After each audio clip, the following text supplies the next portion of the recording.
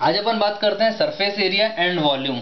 9th class में surface area and volume ऐसा chapter है जो कि बहुत ही स्कोरिंग है और काफ़ी इजी टू अंडरस्टैंड। सबसे पहले आज अपन सरफेस एरिया एंड वॉल्यूम में निकालेंगे क्यूब का सरफेस एरिया और क्यूब का वॉल्यूम। सबसे पहले हम जाने क्यूब होता क्या है। क्यूब एक 6 फेस साइड ऑफ स्क्वायर, जिसमें सारी साइड्स के जो फेसेस है वो स्क्वायर शेप में रहते हैं। मीन्स सारी जो लेंथ है सब बराबर रहती हैं।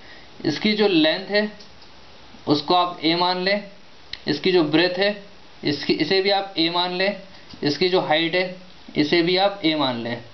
अगर आपकी सारी साइड्स बराबर हैं इसका मतलब ये एक क्यूब है।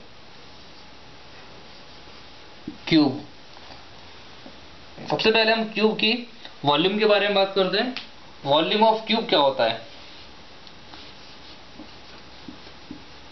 वॉल्यूम ऑफ क्यूब किसी भी चीज में स्टोर करने की क्षमता कहलाती है volume.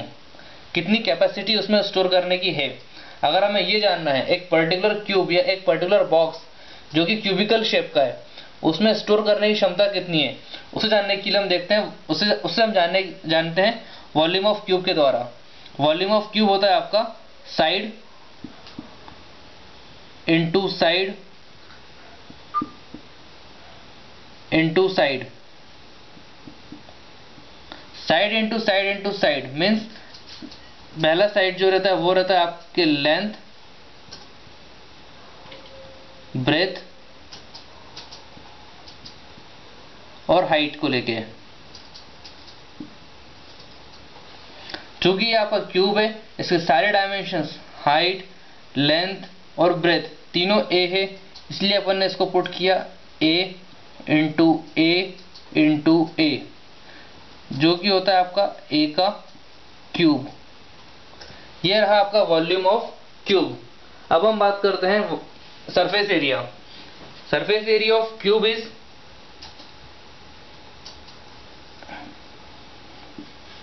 Surface area. Surface area of cube जो है ये रहता है आपका 6 इंटू ए स्क्वायर। ये जो 6 है ये बताता है आपके 6 फेसेस का। These are 6 because these are 6 faces. A because side into side.